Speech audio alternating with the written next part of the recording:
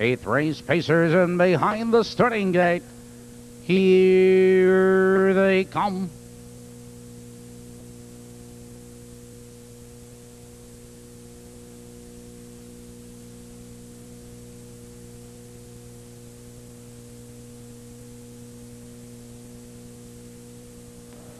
They're off.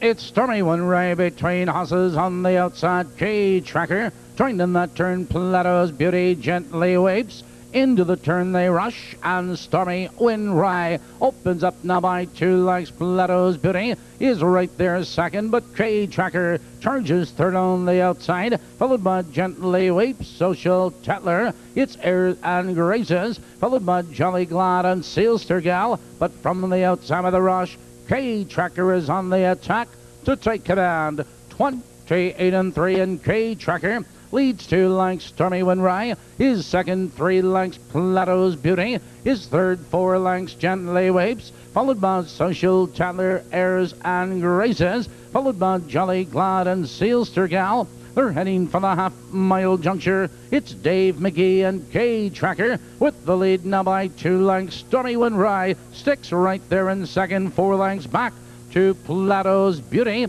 57-1, the race is half over. Into the clubhouse turn, it's K-Tracker with the lead. It's Stormy Winry second by 4 lengths. It's Plato's Beauty gently weeps, followed on the outside, Airs and Graces. On the inside, Social Tatler, Jolly Glad and Sealster Gal. Out of the turn, now they curve into the box stretch, and K-Tracker leads 2 lengths. Stormy Winry is right there second, 4 lengths. Gently weeps. On the outside, Airs and Graces. 3/4, 1:26 and 4.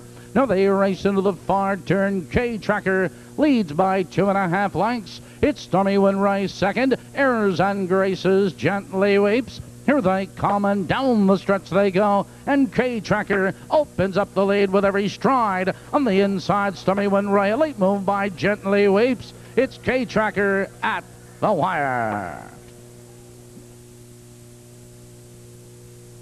Number 6, Frank. Number 7, Mary.